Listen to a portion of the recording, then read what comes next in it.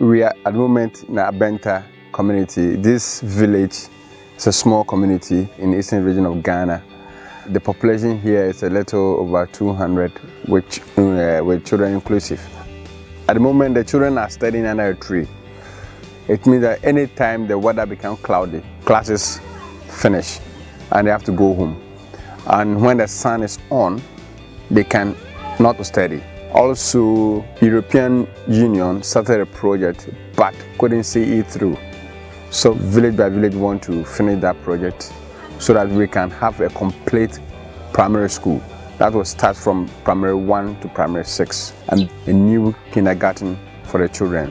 If you have proper kindergarten, well built and designed kindergarten with a lot of materials for these children to play with, we can capture their attention and retain their attention in school. Village by Village is also looking forward to build JHS, which is Junior High School, for the children to stop them from walking about 3 kilometers to the nearest town to receive education. They are also looking forward to provide this community with potable water. Abenta community drink from a stream called Abotuase. They drink it directly from the ground. But Village by Village is looking forward to drill very good water that will pump out fresh water for the community to drink. That will be safe for their health. And if they are healthy, it means they save money and their lives improve.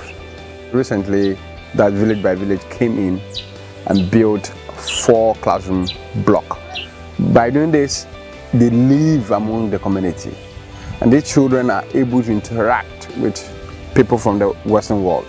So it builds up their confidence that they can do something to help themselves and also develop themselves.